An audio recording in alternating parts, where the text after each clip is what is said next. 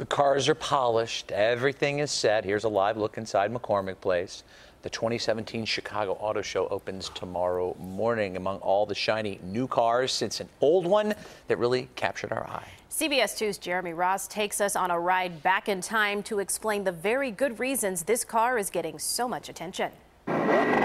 We could focus on state-of-the-art simulators. There's fabulous cars, but most are here for the latest and greatest on four wheels. The old air grabber. But don't tell that to this 1971 Ford Mustang Mach 1. This one sort of stops them in their tracks. Yep, it's a classic. This one is just a really unique story. A story combining this car, Grabber blue paint, and a cause. It's being photographed nonstop. Mimi Crabtree of JDRF Illinois is raffling the ride in the hopes of raising research money for the 1.2 million people with type 1 diabetes. We're going to have a table set up right here. A condition where the body produces little or no insulin. Without any insulin, you've got to monitor everything you eat. It's got a touch over 400 horsepower. It's got the automatic trans, it's got power steering. This was one of only 89 that were made with these paint and trim options. Mark Babila calls this a Mustang collector must-have. It took him about a year to restore the engine and body of the 45-year-old car. Thousands of hours go into these cars like this, yes.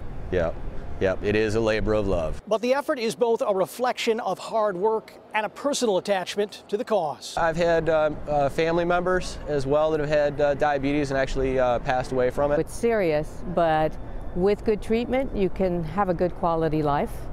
But we're trying to find a cure. Partnering with Ford, Crabtree hopes to take in at least $200,000 with the winner drawn the final day of the show. The car is hard to ignore, and with your help, the disease could be as well. It still needs all the attention it can get. Jeremy Ross, CBS 2 News.